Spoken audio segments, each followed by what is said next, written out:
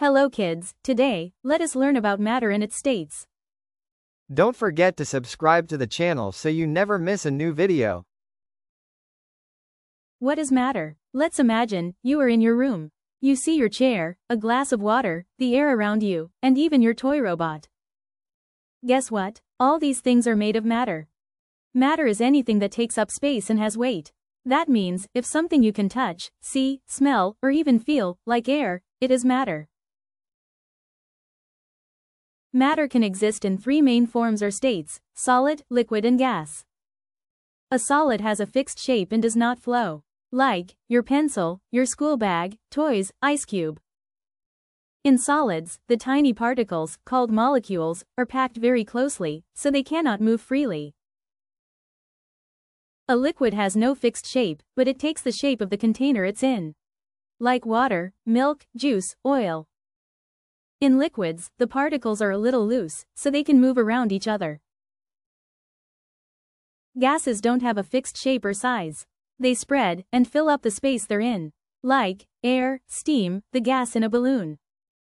In gases, the particles are very far apart and move freely in all directions.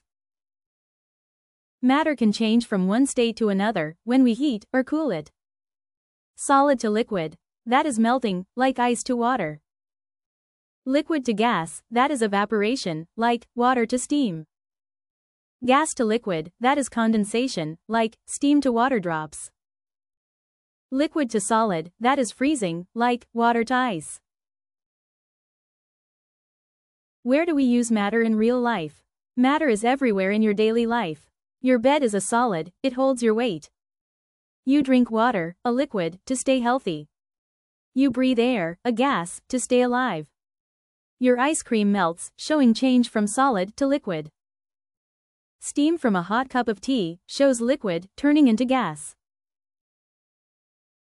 Do you know, your body is made of matter, mostly water? The clouds in the sky are made of tiny drops of water, a liquid floating in the air. A balloon is filled with gas, that's why it floats. That was all about matter and its states. Let's learn another interesting topic in next video.